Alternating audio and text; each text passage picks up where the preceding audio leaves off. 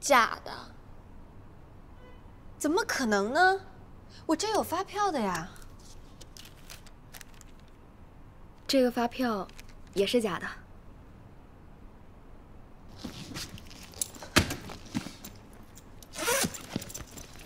这个呢？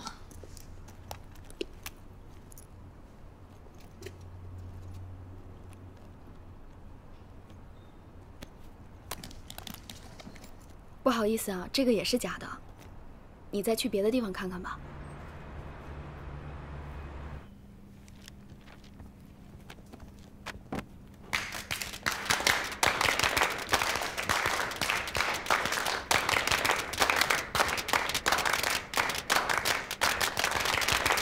新同学吓一跳，哎呦，很自觉呀，坐在麻瓜位。麻瓜？这个位置就是麻瓜位。好，各位，我就不做自我介绍了啊。虽然今天有新的同学，但想必大家也都打听过我，要不然大家也不会聚在这儿，是不是？老师，我没听过。正常啊，你是麻瓜嘛。我要说什么来着？我脑子不太好使，以后别打断我啊。大家来到这儿，大家想不想知道保过名校的秘诀呀？想。哎，大家都是奔这个来的，对吧？这是我的绝招啊，很简单，基本上一句话就说完了啊。就是大家拿出自己的书本，把上面的所有公式、定理从头到尾连抄3遍，然后不断的刷题，刷到吐，刷到人生绝望就可以了。怎么样？是不是很简单？老师，咱还有别的方法吗？有啊，如果你觉得你的智商在160以上，你就看1遍书，题都不用做。老师啊，我上次测试过，我的智商有173呢。您在哪儿测的？微信公众号。通常情况下，智商在173的人是不会去微信公众号上测智商的。测好吧？王老师，我们也不知道自己的智商到底多少啊。简单，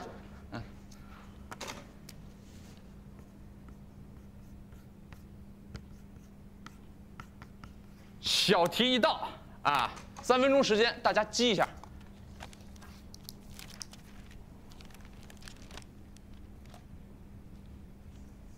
哎，你就很有自知之明啊，知道自己是麻瓜，索性就不尝试了。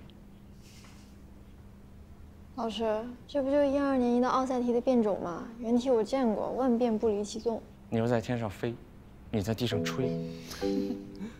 哎，你是不是觉得自己特别聪明啊？你唬我上瘾是吧？我在办公室答应你进我的班，是因为我看见了培之，是我给他面子。我知道。但那不是因为你还不太了解我吗？给个机会呗。来吧，展示。写你们呢，别跟麻瓜比，你们比不了。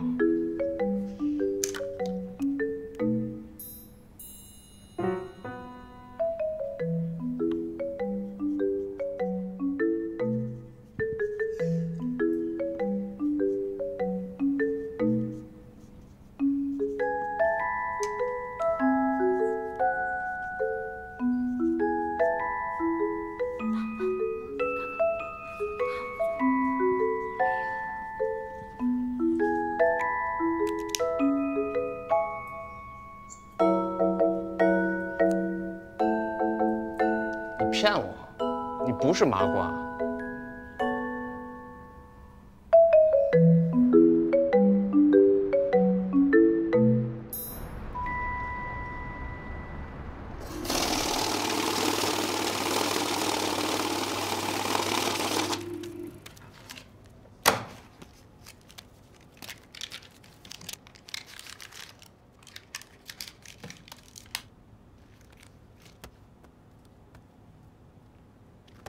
还差1万，这已经是我全部的积蓄了。孙叔，你能不能先帮我盖个章？我下个月肯定把剩下的1万块钱补上。那不行啊，我不能违反原则呀。孙叔，您和我爸都是老牌友了，就能不能通融一下？不是，这又不是你家欠我个人的钱，我怎么通融啊？是这样，孙叔。我爸是在麻将馆这种地方认识的您和刘大爷，刘大爷提醒您财务室窗户没关，被我爸听见才起的贼心。这里头有没有您的疏忽？我爸可谁都没有告诉啊，就怕影响叔叔您的工作。你，哎，科长，啊，来了，林叔，坐吧。对。哦，那孙叔你们先聊，我明天再来找您。等会儿。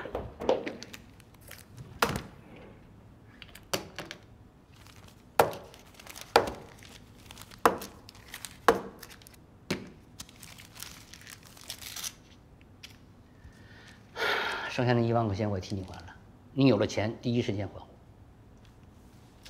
谢谢孙叔，我下个月肯定把钱还给您。谢谢，林叔，我先走了。哎，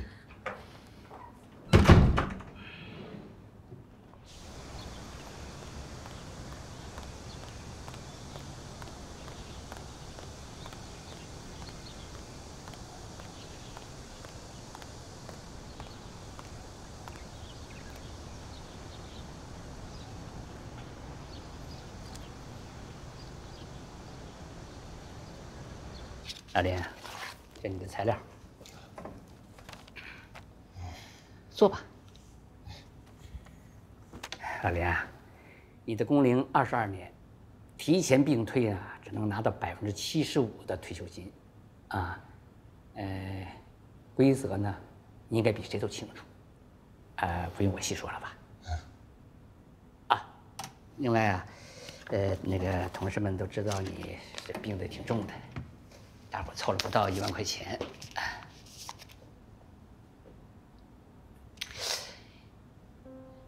谢谢。那没事就经常回来看看呗。啊，一定啊，带一个呗。哥，来。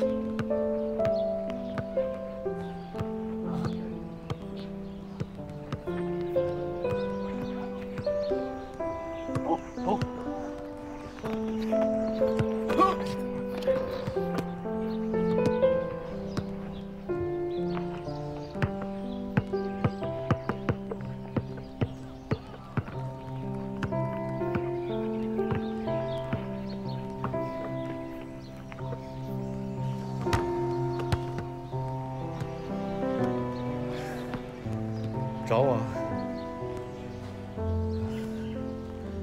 原来那天来是想要份谅解书，那咋没说就走了？我哪好意思开口啊？毕竟我爸给您造成了这么大的伤害，西西他不恨我就不错了。哎，签个字嘛，动动手的事儿。这么说您答应了？现在签就行啊。谢谢林叔，我算是知道什么叫宰相肚里能撑船了。走了。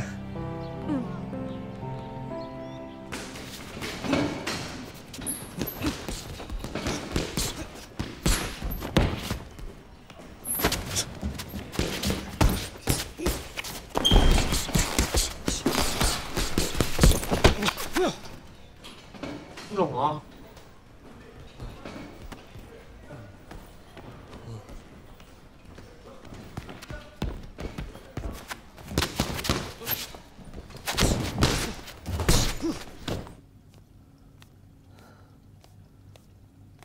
兄弟，你今儿状态不对啊。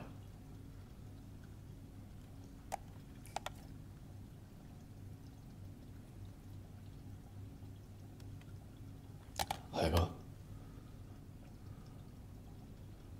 我有个事想跟你说。怎么了？你说。我之后可能不会继续待在拳馆了。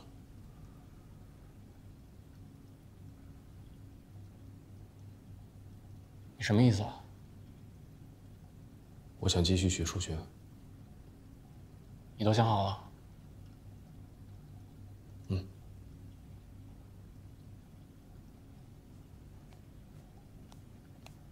海哥，这半年来你对我的照顾我会记在心里，还有那些学业我会教完再走。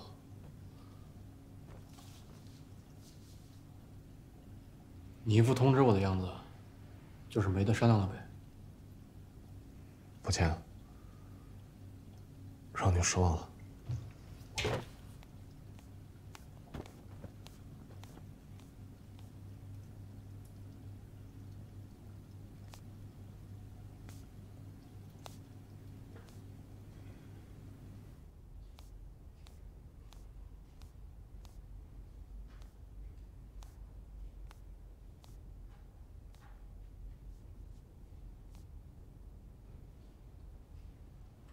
海哥，坐。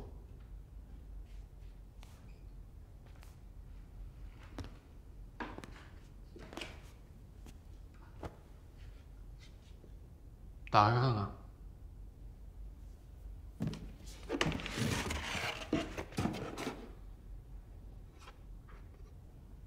拿起来看。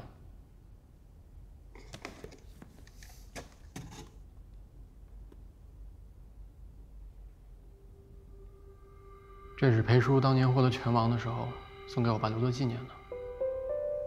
上个月回老家，从地下室里翻出来。本来想作为你参赛优胜的礼物，看来现在只能改成庆祝你重获新生了。我知道，当初你来我这儿就是因为你迷茫，你迟早有一天会离开的。我一直在等，这一天终于还是来了。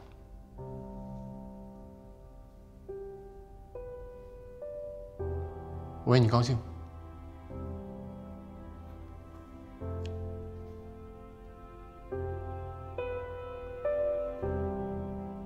谢谢你，海哥。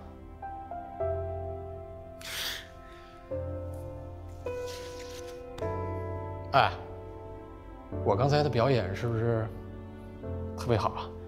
你是不是以为我特生气？我在想让你打我一顿来解气。那倒不用，你就到街上发发传单，靠你的颜值替我多拉几个学生回来就行。行，我现在就去。回来，傻瓜，逗你玩呢。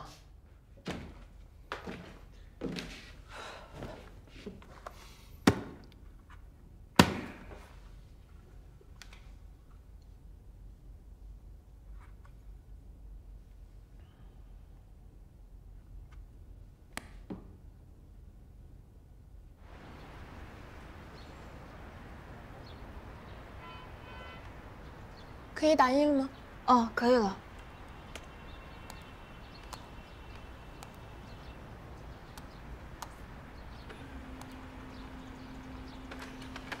林叔，赔偿金我可能现在拿不出来，但您说个数，我肯定尽快筹到。要啥赔偿金呢？你也挺困难的。那有什么我能帮上忙的，您尽管说。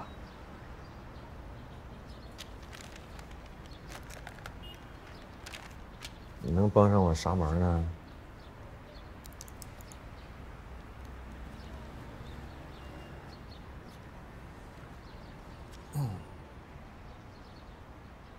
真有件事儿。您说。我再琢磨琢磨。行，那你有事儿就跟我说，我保证随叫随到。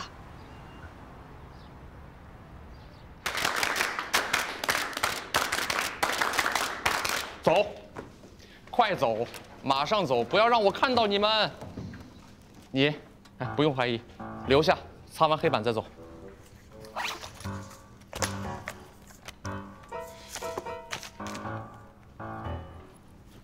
裴之真的在打拳啊？还好你问我裴之的事情了，不然我还以为你对我有什么想法。不谈感情啊，谈感情只会影响我解题的速度。还没回答我呢。我觉得是这样的，王老师，这个跟课堂无关的内容，我好像也没有必要回答吧。老王，出大事了！怎么了？咱俩被全院排挤了。谁说的？还用谁说吗？高城建模大赛要求必须3人一组才能报名。我问了全院所有人，没有一个人想跟咱俩组队的。等一下，你是不是又说了那种大神带飞，千条狗都能赢之类的话了？你怎么知道的？我都跟他们说了。问题找到了，找到了。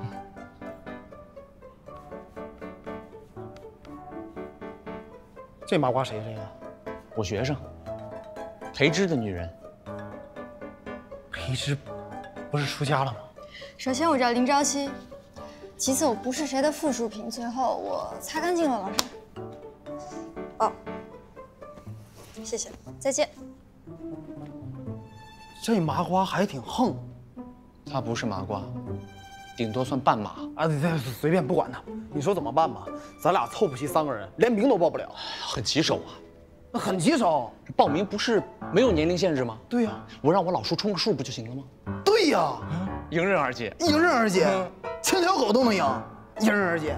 阿光啊，我们是文化人，对吧？对。不要张口闭口总是狗狗狗的。排挤你的名额还有吗？有。我能占一个吗？嗯，不用了。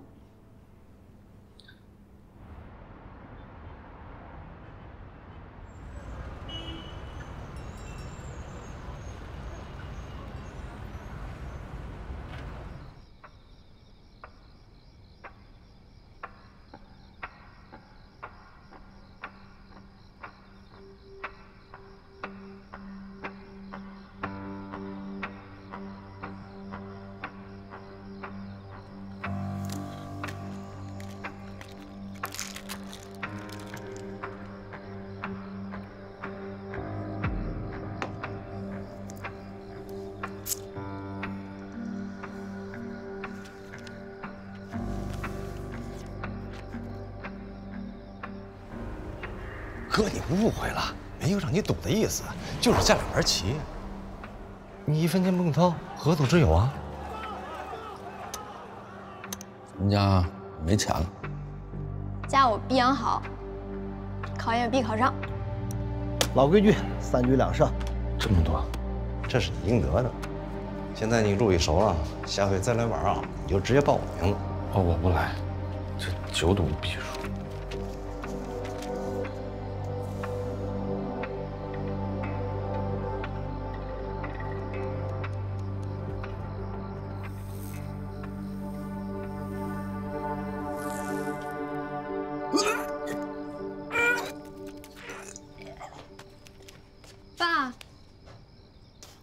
爸，你没事吧？没事，没事。你确定哈？就吃药，刺激胃，正常。嗯。那个，你坐会儿，我给你盛去。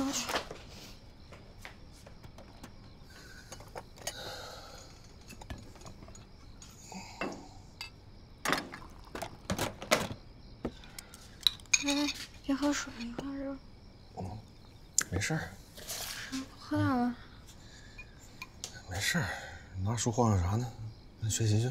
我这屋里背有点犯困，那我去院子背会儿啊。你把粥喝了。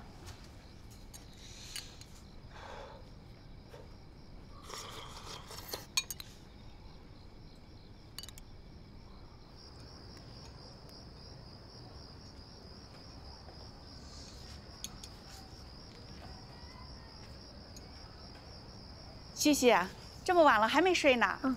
还在学习啊？老林，你坐这干嘛呢？呵，看女儿玩呢。你们家西西啊，真是个好孩子，你可真有福气。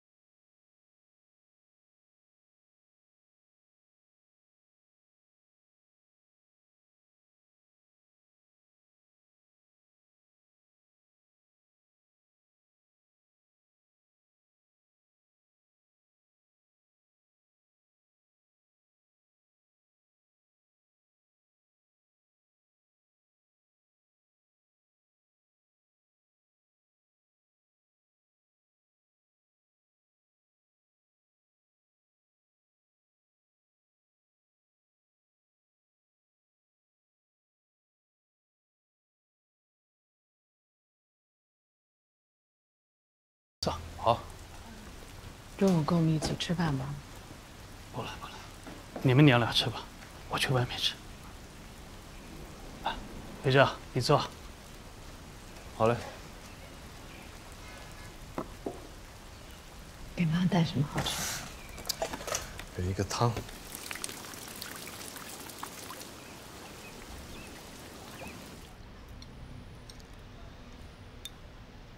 来，妈，吃我的。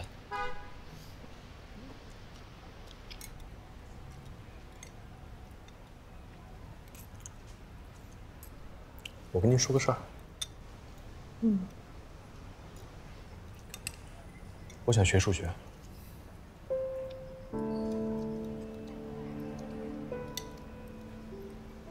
不行，除非我死了。我已经在学了。是不是林朝夕教唆你的？我知道，他爸爸是个数学疯子，跟他们家沾边准没好事儿。你以后不要再跟他来往了。是我自己要学的。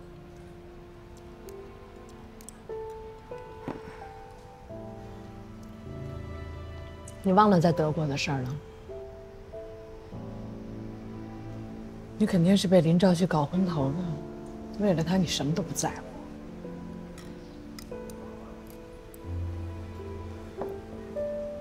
妈，是您错了。而我把您错误的看法强加到自己的身上，让自己备受煎熬，也是我错了。我把你养大，给你治病，全是我的错。我以为你长大了，没想到还没娶媳妇呢，你就忘了娘了。我问你，林朝夕知道你在德国的事儿吗？这些和学数学都没有关系。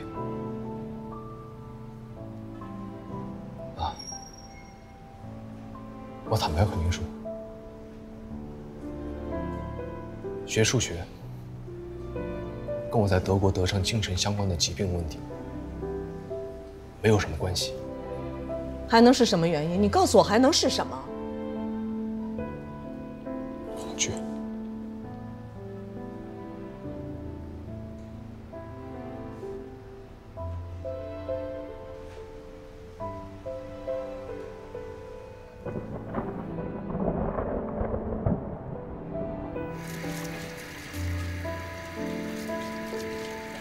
爸，煎锅给你配好了，放桌子上了，你记得吃。那我上课去了啊。行，你记得吃啊。记着呢，你路上小心点啊。放心。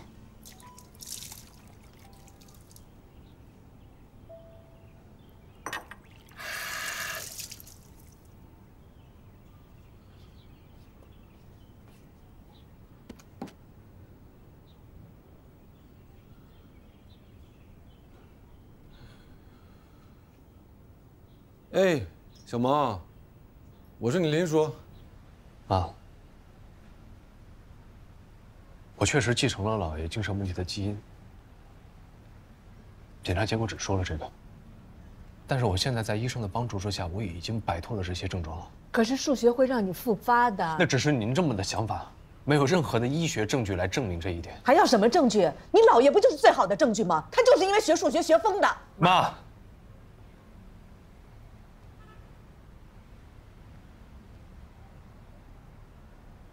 妈，我有一件事情我一直没跟您说。我在正式开始治疗之后，一直都是我单独和医生面谈。有一次，杜登教授告诉我 Du hast zwar ein Gen für Schizophrenie, aber ich glaube, deine Symptome sind wohl eher Angststörungen. Ich habe gehört, dass deine Mutter würde dich nicht Mathe studieren lassen, aber es gefällt dir. Ja, ich bin ursprünglich für Mathematik nach Deutschland gekommen, aber jetzt bin ich passiert. Und findest du die Idee ihrer Mutter richtig?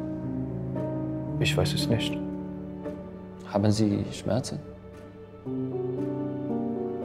Sehr schmerzhaft. Aber haben Sie Angst, dass sie recht hat, oder? Tatsächlich erkennen sie tief in ihren Herzen die Ansicht ihrer Mutter. Haben sie Angst, dass sie derselbe, Wahnsinnige wie ihr Großvater werden? Ich glaube, Angst ist ihre größte Krux, nicht Mathematik.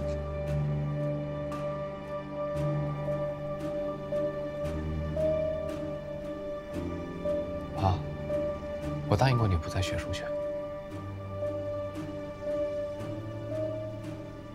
但是我食言了，你知道吗？就是因为欺骗你，给我带来了巨大的心理压力。我不知道该怎么面对自己。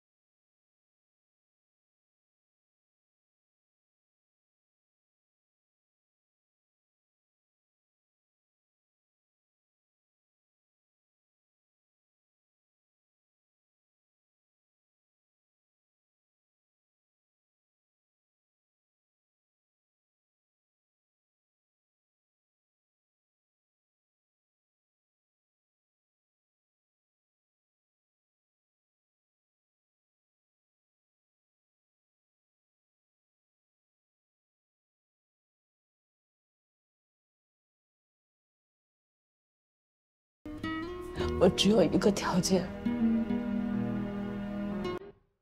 你且关注你自己的状况，如果有任何的问题，马上停止，不论你有多爱数学，你能做到吗？发誓，如果我一旦复发，无论我有多热爱数学，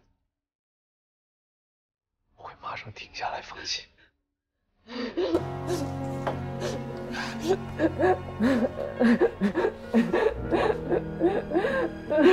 啊，别哭了，谢谢。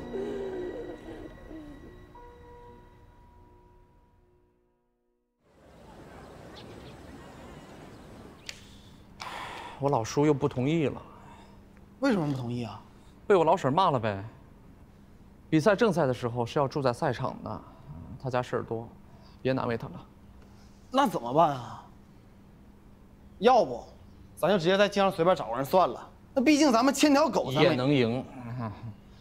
我发现你和狗有缘分呀，你跟狗组队算了。那这事交给你了，我不管了，行吧？那一个躺赢的队友还能不好找吗？啊？晚上图书馆见。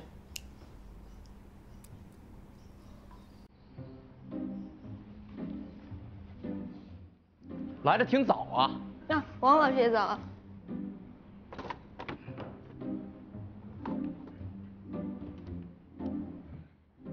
林朝夕啊，嗯，建模大赛有兴趣吗？没兴趣，我要准备考研。我们这个比赛啊，是在考研初试之后、复试之前，而且你什么都不用做，就是冲个人数就行。那冲人数您随便找个人不就行了？这个比赛呢，是由高程导航和3位大学联合举办，面向全社会公开招募选手，奖金倒也不多。冠军可得30万，那我能拿多少？3000，才1%，不老少了。不用你真的会数学建模，但是我会啊。我说的不是那种简单算一算交通信号灯的那种题目。那行吧，既然你也不信我，我也没什么好处，就找别人呗。也行，我们这个比赛呢，会有很多3位数学系的老师作为评委，我觉得是一个刷脸的好机会。可以增加你复试的通过率。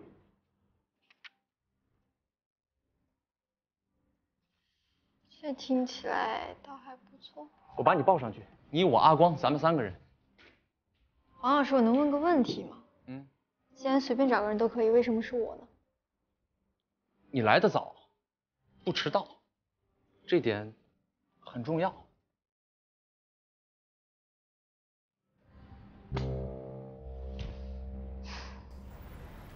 什么？林叔，这事儿你可得想清楚了，这风险太大了。我爸他就是这样把自己赌进去的呀。但现在除了卖老宅，我没有其他办法在短时间内凑够15万。而且西西现在努力追逐梦想的时候，我不能让他有生活负担，我有责任。有时候我还真挺羡慕西西的。那西西知道吗？当然不能让他知道，所以才来找你。可我也不会赌钱啊，我能帮什么忙？演戏你会？演戏？赌场位于一个废弃的游轮上，常年停靠在一个无人看管的码头，隐蔽性极强。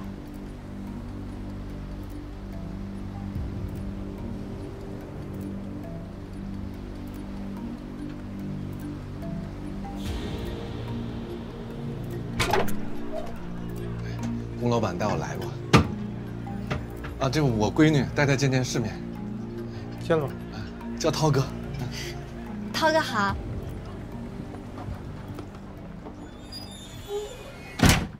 零和游戏，有人赢就会有人输。换个角度看呢，只要确认我会再来，赌场一般不会为难我。我呢，控制住自己的欲望，把这鱼饵吃掉，把钩留下，就让赌场认为我是运气好的那种笨蛋，不是捞一把就不来了那种就行。可您怎么保证你一定能赢呢？算牌。6，爸，别赌了，这玩意输光了。哎呀，你先回家吧，不玩就这输光了。你这把就回本了，翻倍啊！我全压小，大。爸，你别赌了，回家吧。你回吧，来，那你不回我回了。行，回吧，你回吧。行，这位，我看看。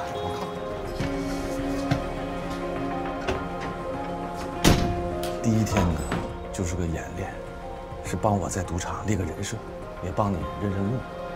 第2天才赢钱。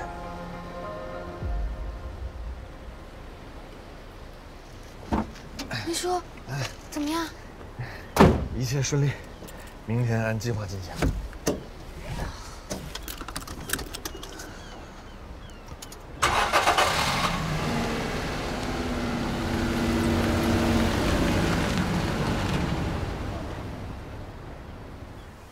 所以你是特意来接我的吗？哦，没有，我就是刚好下政治课，碰到了。喂，就喜欢你这种诚实的人。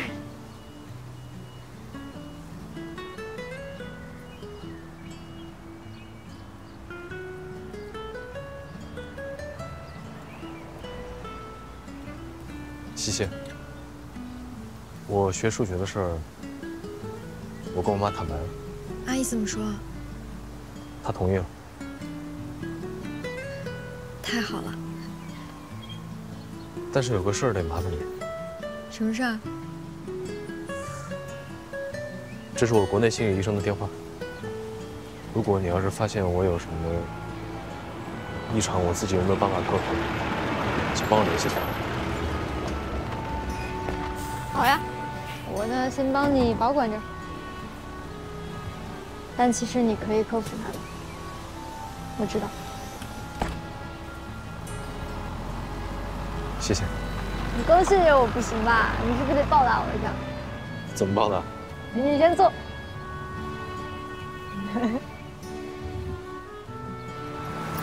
我刚上课有几道题没懂，你给我讲讲呗。现在吗？不然呢？行。这道题。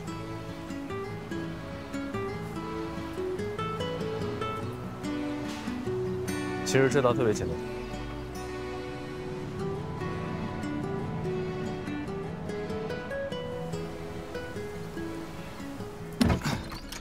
西西，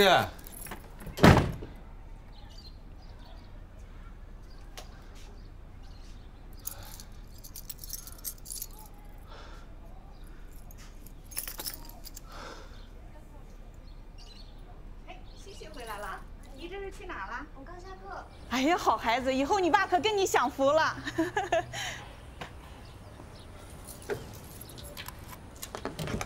我回来了。回来了。嗯。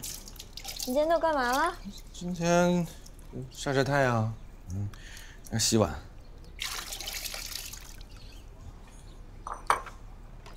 我这白天出门是你在洗碗，回来你还在洗。这，我得吃饭啊。你怎么只吃了一盒呀，爸？还剩一盒，你忘了？这留着晚饭以后吃啊，要不上火。哦，也行。那晚上吃面条啊。行，那个我放个包去煮面。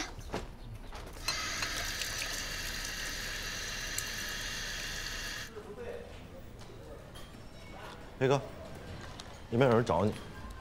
谁啊？不知道。盛年不重来，一日难再晨。及时当勉励，岁月不待人。我在日本夙兴夜寐，焚高祭鬼，就是不想输给你。没想到，你却自己堕落。你好，张亮同学。裴之同学，你不是去英国学了酒店管理吗？怎么又去日本了？浮生浊盛苦奔忙，盛席华筵终散场。说人话。家里酒店倒闭了，我还学什么酒店管理啊？然后考去日本了。那你学的数学吗？物理。也算是得偿所愿。幸亏家里生意倒了，我爸妈管不了我。现在我想去哪儿啊，他们都听我的，也算是因祸得福吧。你心态是真好。没你心态好啊，留在这么个破地方，怎么？不玩脑子改玩肌肉了？你是不是太弱了，所以被人脑子打残了？要不咱俩擂台上玩玩，送你节体验课。粗鲁，丢我们实验中学学霸圈的脸啊！不信你这种人为伍。行了，看你过得这么差，我就放心了。走了。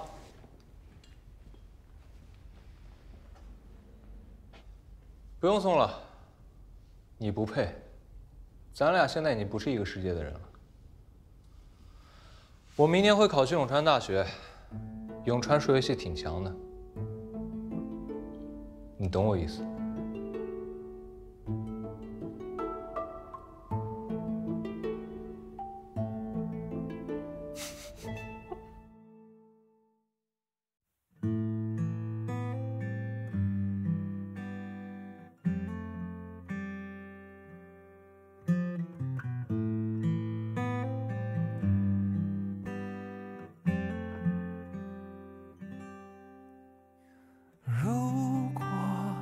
世界是片海洋，你的微笑是波浪的桨，治愈我的慌张。那个最疼我的人啊，一路带我追赶着星光，却把自己遗忘。 记得趴在爸爸的肩膀，叫我去张开翅膀，飞往想去的地方。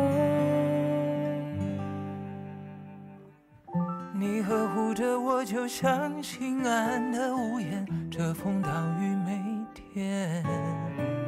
无论在哪里，如初的牵挂从未改变，也陪我跋涉时光的深深浅浅，走过每个季节。一如从前，记得。 趴在爸爸的肩膀，叫我去张开翅膀，飞往想去的地方。也陪我跋涉时光的深深浅浅，走过每个季节。